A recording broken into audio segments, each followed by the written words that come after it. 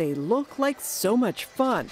But just ask Logan Dean what he thinks about trampolines. I think it's very important that people know what can happen if you don't properly use the trampoline. It can be very, very dangerous. He was 12 and goofing around on one with friends when he bounced and hurt his ankle snap. By looking at it, it was crooked and on an angle. This is where the bone is broken.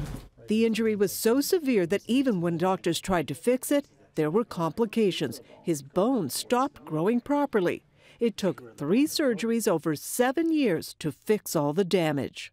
I thought that, well, that seems like an injury that would happen from a lot of force rather than something as seemingly innocuous as a trampoline. A group of Canadian orthopedic doctors were seeing so many of these severe foot and ankle fractures with bones failing to heal that they published a study warning of so-called trampoline ankle. And doctors say most happen when more than one person is jumping on a trampoline. If they're out of sync with their bounces as the trampoline mat's coming up and another child is coming down, it's essentially a solid surface at that point.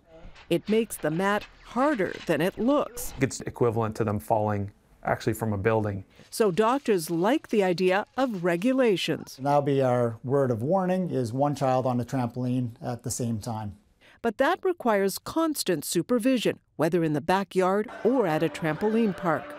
So it's one reason why doctors put out their study and why Logan has put his ankle out as a pretty graphic alert. Most people think they're a toy and they kind of overlook the safety part of it. Overlooking something that seems fun, yet can be bone-breaking.